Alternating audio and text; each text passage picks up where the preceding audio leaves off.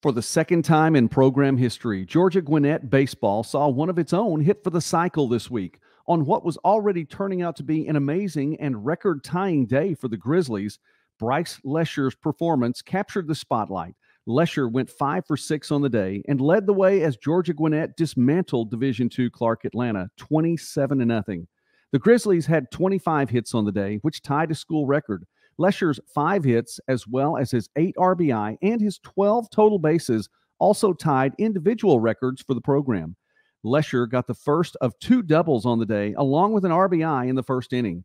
The fourth inning saw the Grizzlies plate 10 runs, and Lesher was responsible for half of them. The junior had a 3-run homer in the inning and followed it with a 2 RBI single later in the same frame. Lesher had 2 more hits in a single inning when he did so in the bottom of the 6th. He recorded the elusive triple early on in the inning to complete the cycle, and then a double to wrap up his personal hit parade. Lesher became the second Grizzly to hit for the cycle, a feat last seen in the 2017 AII championship game. The victory pushed the Grizzlies' winning streak to 10, and their record now sits at 31-5 for the season. You've been in the zone on Midwest Sportsnet. God bless you, and thanks for watching.